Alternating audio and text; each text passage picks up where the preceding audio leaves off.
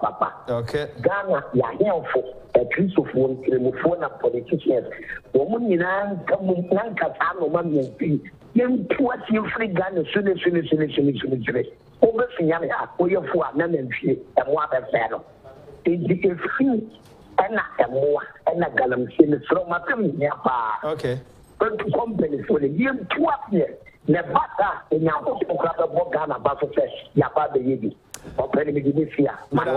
Medase yemfansia na yenko na napoku na yene no enin komo emfan free in the office na napoku secretary edema traders advocacy group na yenko kohwe anopa no allegations o matete te se ebinom form groups a mo pese o mo ha o nkrofo na adwen yenko mo ayedie no e kire se bibie ni ho etese a esi na yenyin kiremu kakra emfan free na wotemenka. Hello Nana Poku. Hello, Nana Pogu. Hello. Nana, what you mean? I don't know what you're watching. Debbie, your friend, I'm watching. Mammy, too. As I see a Casamon Crawford will be in the shop. Oh, I'm over. Sir, Mammy, or man after my chair for you to ask Mammy. Now, Mada IGPC, Traders Advocacy Group Ghana, and pending for you the IGPC. Oba edoma egedifo no obi abie ne shop obi edinidwa a police fo okrom okay obi oba basa bia emra ni bedi ebio wamunso a sebe wamu atosamna eni nsuo edware afaka na waba no abegina ne shop wanim se osuro ontimi mie mesramo munyina obi amie ne shop na mmom munhye tale kwakọ no Mufa be more shop demonstration no twaso na mom twaso oni kwan so a sebe ya wonsusu odwadini no usikanhye ye ka kire odwadini bia watimi adwale akodru shop a bibinti wugira shop na no ensiro die shop no na ya adwuma.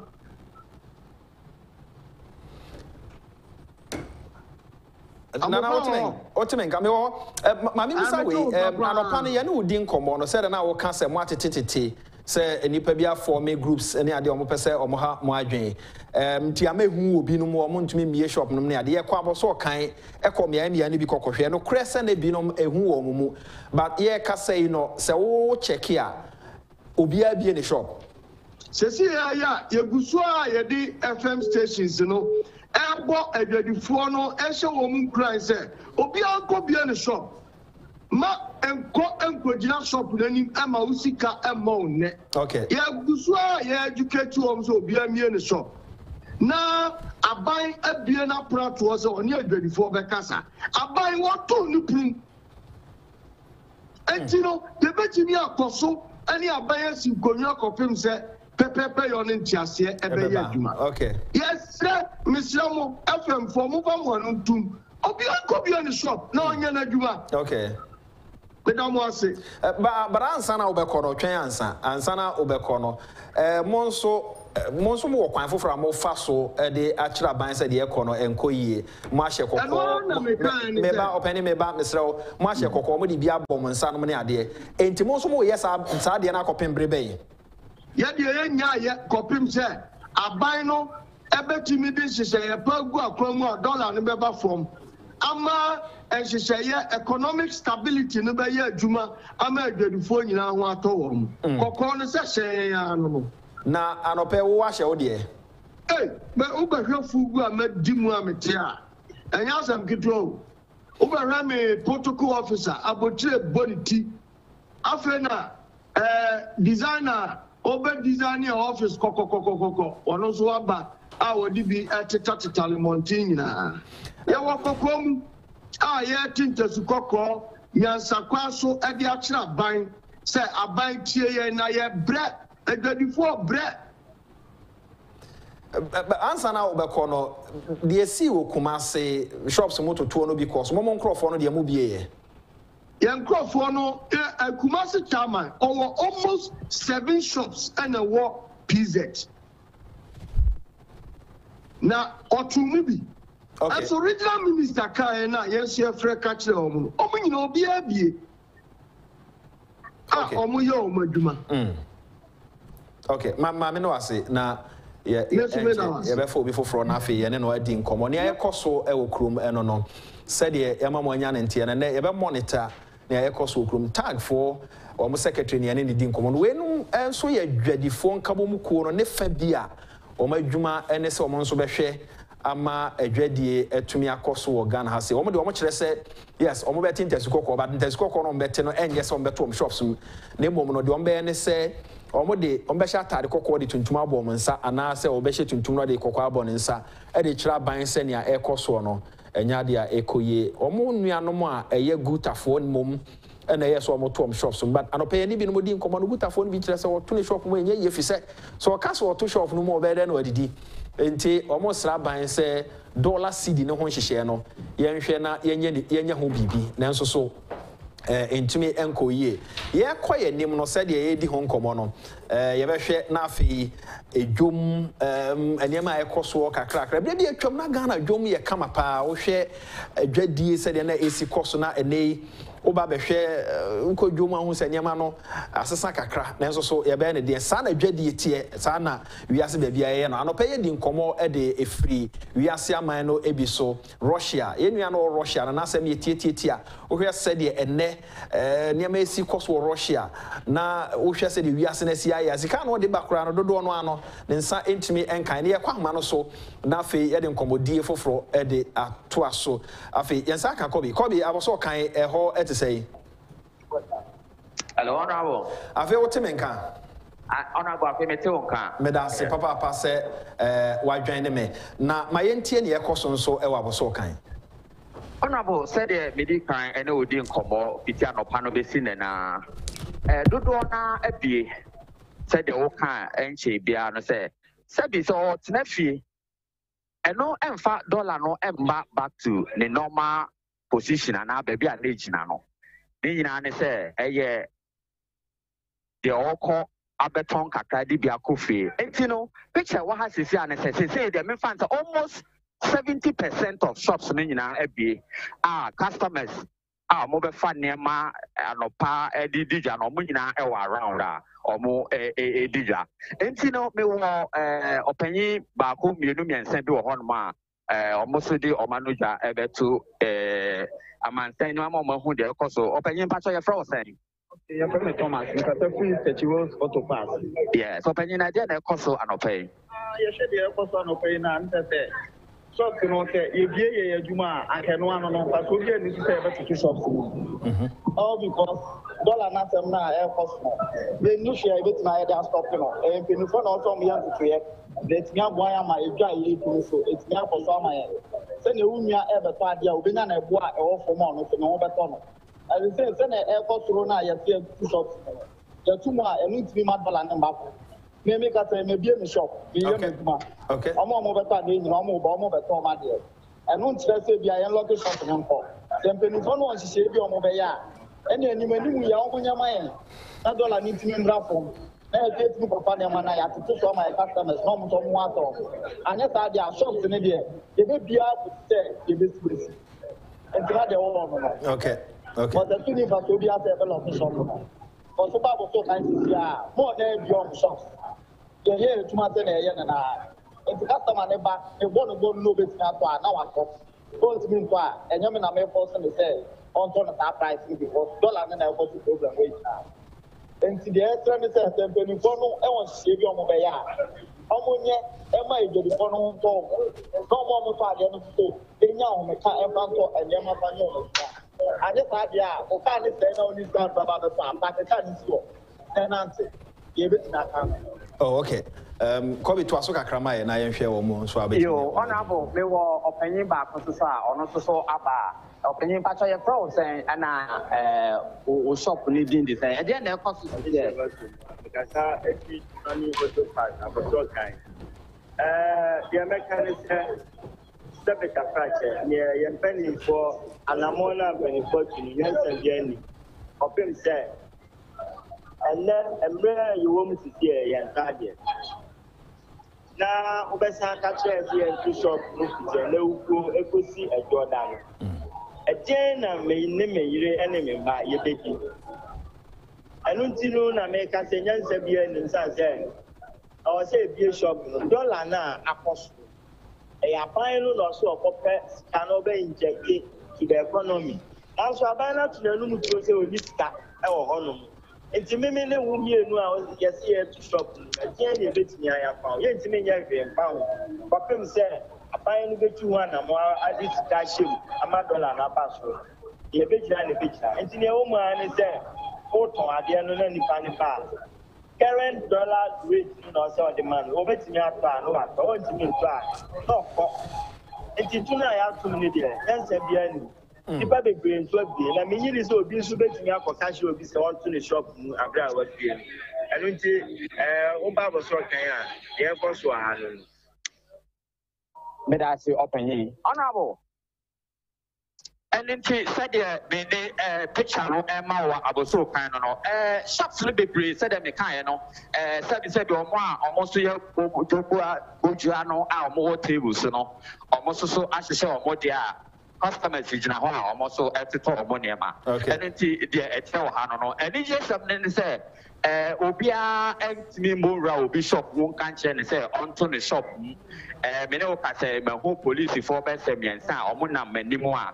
Or more making sure say sebi the phobia and me and you be abonne na bibia e koso pepepe wa and honorable so bisamia aboso kan enema e koso pepepe said ye ne da bia no okay you better say from okay to aso kakra so onwie ya said na me kan said ye ne da bia na street no principal street a moton nema obia ahedwa omo eton omo nema customers so aba omo eton omo enema said it pepepe said ye ne da bia no honorable okay ma me no ase free aboso kan kobi ya da papa say ye hunu ne ekoso so ewo aboso kan yeguso a ye hwe miaya ahodo a nei ye kase guta o my adwin so mo to shops mu ebi no mo kase shops mu to no nya no na ye solution no ye gidin so se enema mo de ba ya na bo no pass the ma consumers but anopa ye ne ora Joseph Obedi nkomo no na asem ye tietie o se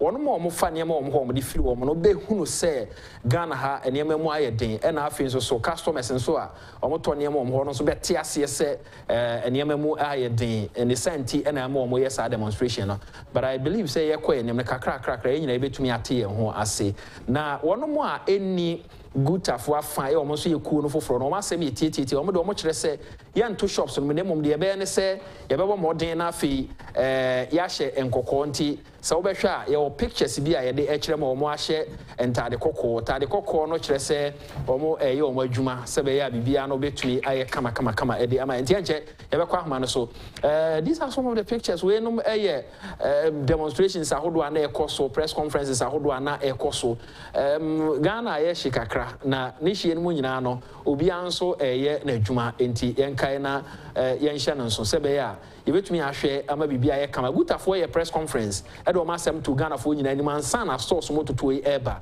na de wo ho ne se wanhwe ni yi a na Nyankopon anyo adom na ebewi ase no nipa bi abase to shop me wa shop no so e wan kasa shop enti e den obi be ka cho se to shop mu ama on so waji atum se ese o shop enti ebinum aye o ma adwen se kwan bi aso no shop no de o ntum o be o ma adwuma bi nso aye o ma adwen se shop no o mu betum but o ma e betum no so etete shop na no na se ba se obi ba na wa bi afa ho na akoyi niema na o de ama no na waji ni sika na wasan ba betum bi na o ho nto preko adwubo asan akwa aba mejo so senior okay one monitor crew my monitor so me sorry mkunesi so na obetena senti ye famadina chi ha kakra se ye behwe se ne ekurumutie ne ahwese ne guta for di kan no ne ahwese dwadie hu nsam etese but me no ka say ya de a bibrina bi om shops a omo ye nti si se o hwe aboso kan se ne o ne mpenifo kasa ho de ye ntimi fa ho mfoni but madina de dwadie koso obi a bi ni shop a oton na de normal ye hu se ne aboso kan any other places here okay on komo die mo na omo abi shops no omo ye ekofufuru bi ana omo ye sell omo ye guta for ebi me guta for na ebi mo so ye tag for brand ba ko say they also a member ono na ye youth bibi wo Madina ha for guta but ono de also ono dwadie na nko wawa nti otuma aha na sikashi nti ono de obi ni shop anko for gusu a mo to na de o se penifo hia o mo se omunti but omuhwe also okofa ne omakra ba nche nti otuma ahwa obeboka anti kofoso and then supplies o ma odi ba nyoma bebo mo aba ontimi nka say o mi shop anti omodi omabia omuguso a omodi omudwa wan kasa no sa nkomodie no ana ekos minim se woni mpanifo no bi didi ho nkomo je say for ben no ne amo aten no ne ade didi nkomo mo san so ne adwadifo no bi nso didi nkomo solution no yes ye to shop bi dabi solution ni yes be ba nkonwasi okay nkonwasi na megidi se we omo ya beboa because to shop ma amufa isi a ewiase na global issue asem na aba no nya asem a sebi obeka se Ghana nko na enya ewiase nyina na etempenten kwa enti se ene se wo se obeto shop no obi bebie ne de na ya to ne de kakra itimi to mienu na wo watom no ya nto de waboka aha enti se ebeto shop mo ebe ne mo na mmom omonye aban si nkonwa na megidi se nkomodie ne nkonwasi be ma solution no that will be the best. A dollar cedi nkomo ya ekoswe how man if you say within 2-3 weeks na dollar 2 cedis na ba beka ho entima form ekonanim entima form nipa bebre no akeka se ebehwe a enka yenhwe ne yenye ho bibi Bank of Ghana for nhwe yenye ho bibi anope nkomodi ana ekoso no wode wani kire ni ma ne importemu a wono mu a eye gawfo gina kwa ho no ba ka ho hia dollar na ba ka ho hia dollar na nia ekoso yi ene wono mu nso a omo so omo to om shops me ene baabi a niema ekeka ko no se wodi nkomo wo fom a why no omo de sobo no bo no amofa nkomo no de ebi koma Ghana fo no binom ebi nso koma ban okay oni mudi nkomo a because say omo de sikani si no ebi ma hode dollars no enti dollar ni yehu ena uti ebi mu nso masemo mo kan say banks na also mo de dollar na businessmen and women omunya because I know many openi ba kudi nkomo a businessman also friend one bank be say opay we ninsan kan mo nipa mo frɛ black market and or the dollar ne ban na saka so blame no dey aya enko dodo no nyina enko ma ban ebi koma ban dey ebi koma bank owners and bank managers na sika no o de dollar ne ma black market for no ejide se saban na no anamonto otu okoso tu na say e be stop esa black market na ekoso dia ene be kwa manos ba na no anamonto no de e o de be ye hanya keke bi say ade chi ye no anankrofo nda so gina kwa no ya o mo yenti aye se obi nti obi asema obi ka ora kofi mafo ye freight forwarder ono anso ye member of parliament e de ma achiase constituency na yensa ka no ama wadwan ne kofi am achi enua ya boko de amado okay dollar cedi ene black market ye beto ye shopum ye ento ye shopum e de na ekoso yo ya medasi mi chiete fonina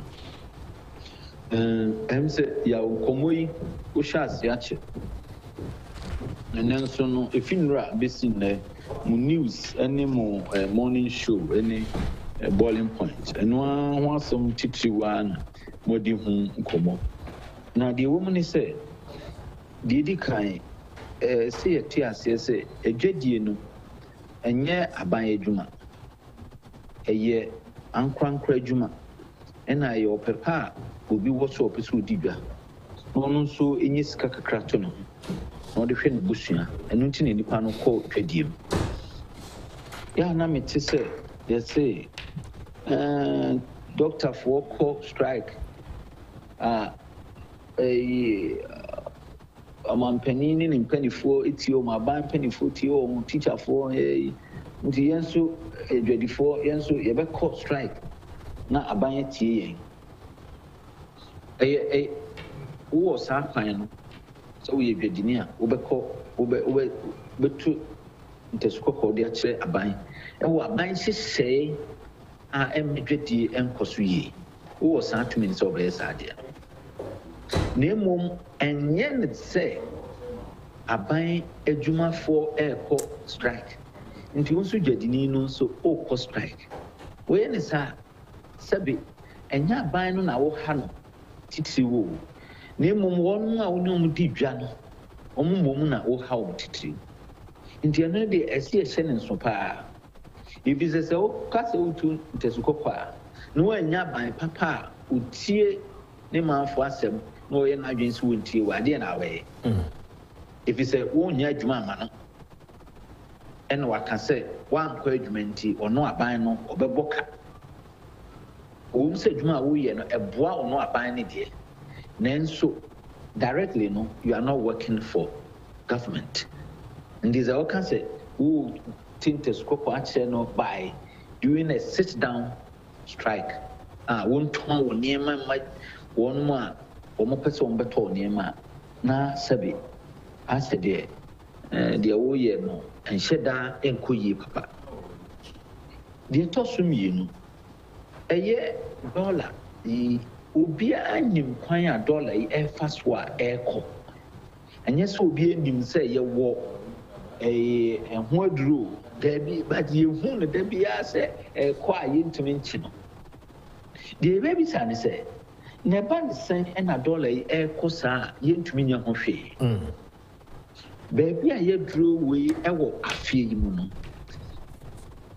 Ya a year ebra amanonija ekosro.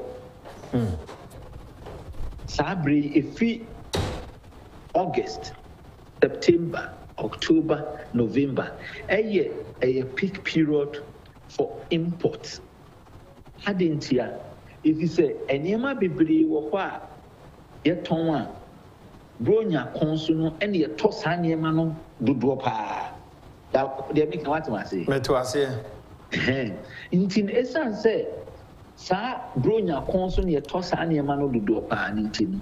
Usha sa a free August airban ena nkofo kra niema pa. Eniema nso a ye kra no sebe wadaroma eni etiefo wadaroma. Yemfa Ghana cedi ene de kra.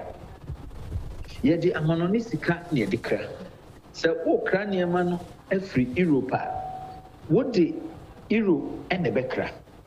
Ana se pound sterling se wo ko Great Britain. Se o kofa niema no so fi America dia eye dollar o kofa niema no so fi Asia eno so eye dollar enti no o hwa niema do do no so no ye de fi Asia Europe ene America enti no sabre ya adwadifo bebre e kofa niema wo amanane no sabre no under normal circumstance, a Fabiano dollar no pejani. Who the upper the dollar to CD rate a Fabia between the month of August and December, and as August and January. Intino Sabre win so ayebrea kofo per dollar do dropa intino se ye demand enough for dollar no ekosro definitely affect your exchange rate no men can that say there ye normal there be any normal nemom we sa period na ye peak period for import no so asa be compound ye dollar problem na ye won enti eno say no so as I say ye channel so na adwadifo etumi enya kokuduro e kasa asem we e kire manfo ya oyi enu so free wa enyeme ya ye ton sabe se o kase to shop no on ton nema adan because there's no economic stability the tosum the exchange rate the dollar is going wayward it won't to shop no more. At the end, to me at the amount. The amount is a won't mean Tony Mano. Already, you also see a year a patronage, any demand for Niema yet on. A form because you see customer a form.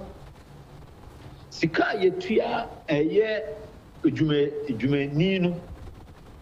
Jumenino sika yetuano bosumi no entwi maache dollar na ekono entwi maache crude oil na ekosoro no entino ne transport fare no ekosoro the transport fare no ekosoro aduane ebo ekosoro entino se o kase o peso okuto bibia eye imported na ɔdwen ho ɔmɛgya saa de kron ɛnhyɛ dɛ nhia no paa sɛ wanya ɛdi ɔhaw bɛbrɛ no a yɛ ɔnkɔtɔ enti no ɔnkɔtɔ no ɛdeɛ na ɛba deɛ ɛba ne sɛ nneɛma no da so gu shop no mu na nneɛma no gu shop no mu no dollar no yɛntumi nkyɛn ne nyinaa hɔ enti no ba de tap obi bɛtɔ baako no na wo dwetire no na ɛhye adentia efi sɛ ɛbrɛ a ɛsɛ nka ɛtɔ nneɛma no yɛntɔ sɛ nka yɛyi ɛna dollar no kɔ soro ɛna sɛbi sika a yɛde ma odwumayɛni no nso ɛkɔ soro a nka wohu problem biara problem a bɛba yɛ inflation yɛade me kama atema meti aseɛ paa but ɛsiane sɛ yɛntumi yɛsikasɛm no wɔ fam ne nneɛma no nso boa yɛ den nti no sɛ woyɛ adwadini na wokɔ strike kora mpa a mfasoɔ papa bi a nyɛ dɛn ɛma so because yɛte so kora mpa a nnipa no ɔnni sika a wɔde ba bɛtɔ nti ɛhɔ nso no yɛahwɛ hɔ anaa yɛahwɛ no nso hɔ sɛ yɛn nyinaa asɔman no yɛsra aban yɛnim sɛ wiase ayɛ den nneɛma nkɔ yie nso no yɛsrɛ no sɛ adwumafoɔ akatua no ɔyɛ ho biribi na ɛbɛyɛ a ɔnyɛ ho biribi even though yɛnim sɛ wɔde 15% kola no abadeɛ nanso yɛhwɛ a sɛnea nneɛma ɛboɔ si kɔ soro no ayɛ den nti wɔnhwɛ man na woyɛ no nso firi hɔ a okay kɛno na fa wie ma me good sika a yɛde kɔtɔ nneɛma wɔ manoni yɛse ɛyɛ dollar sɛne mede kankan na yɛn kasa nso yɛwɔ nneɛma wɔ kurom ha yɛn nso yɛtumi de kɔ amanɔne kɔtɔn ne yɛnya dollar no bi na ɛno nso na ɛho adwadie no ɛte sɛn ɛfisɛ nka aba ne sɛ yi no na ɛsɛ ɛnka yɛka sɛ aban fa w'ani kyerɛ export no boa yɛn ne yɛntumi tɔn nneɛma wɔ amanɔne